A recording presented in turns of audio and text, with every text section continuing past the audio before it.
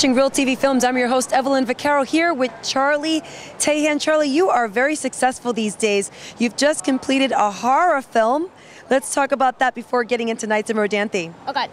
Well, I played an autistic kid in the movie, and I'm trapped inside a house during a storm with a tiger, and I'm not really aware of the tiger because I sort of like it because I'm severely autistic, and so she's trying to like pull me away from the tiger, but I sort of want to like pet it, and I want to play with it, but then I realize it's bad.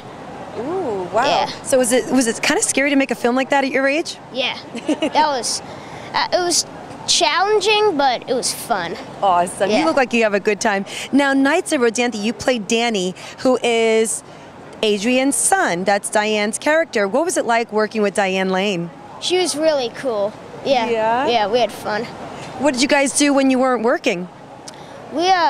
We made up like nicknames for each other with PAs and stuff. Yeah, that was fun.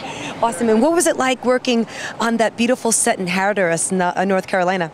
Oh, that was fun. But the few days that I was there was a sandstorm, and we had to wear goggles. So that was hard, and I got knocked downstairs by the sandstorm. You're okay? Yeah, that was a bit of an adventure. I see. Now, you're working on Fringe. You've got a guest spot, a lead role in Fringe. How's that going? Good. Yeah, I just found out that information today. Ooh, congratulations. Yeah. High five on that one. Good work, buddy. Well, you're doing very well. We're wishing you much success in your future. Charlie Tahan, watch out for him. He's right here on Real TV Films.